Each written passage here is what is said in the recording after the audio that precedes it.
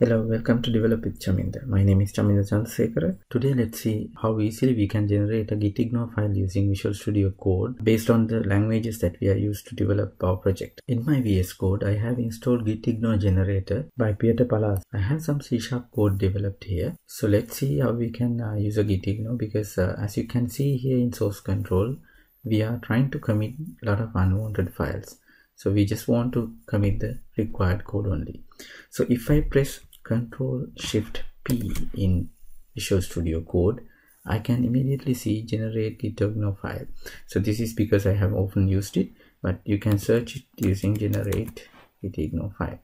And once you click on that, it will start showing you the details of the software or like tools that you are using. So we can search for ASP.NET Core, which is I'm using in this project, and I can search for .NET Core as well. And if I want, I can enable Visual Studio filtering as well, so it will ignore any file generated locally by Visual Studio. And I can say I want to use language C# as well. Without filtering this, you can scroll and see as well. So you can scroll like this and see. So we have to select C#. Okay, we'll select C# as well and click OK.